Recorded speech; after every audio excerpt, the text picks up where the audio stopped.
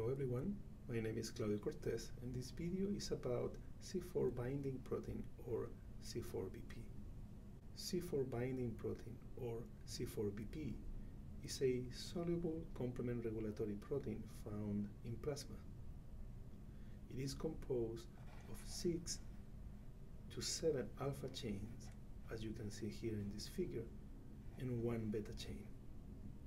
The alpha chains contain a motif that allows C4bp to recognize C4b. C4bp protects host cells from complement-mediated attack. Specifically, it is able to protect host cells from the lectin and classical pathway. C4bp plays a fundamental role. It can protect host cells by performing two activities, the decay accelerating activity and the cofactor activity for factor I. This video will cover these two functions or activities. In certain circumstances, the complement system is activated on the cell surface of host cells, here represented by the deposition of C4b on the cell surface of red blood cells. We have shown in previous videos that deposition of C4b may lead to the formation of the membrane attack complex or MAC on the cell surface of red blood cells. If that happens, red blood cells will be lysed. Therefore, C4b must be inactivated in order to avoid lysis. C4bp, the soluble complement regulatory protein, will protect red blood cells from being lysed.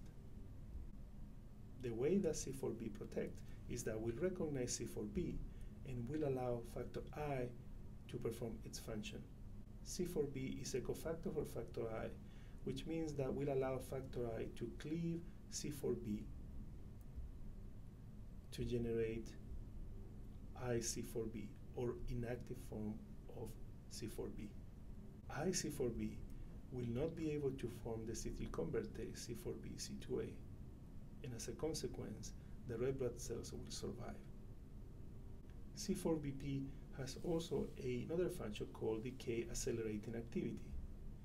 If the C3 convertase of the classical and lectin pathway is formed, C4bC2A, on the cell surface of red blood cells, C4bp will recognize the C3 convertase and it will displace or remove C2A from the C3 convertase.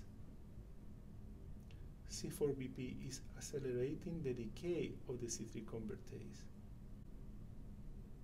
By accelerating the decay of the C3 convertase, C4bp is protecting the red blood cells from being lysed by the complement system.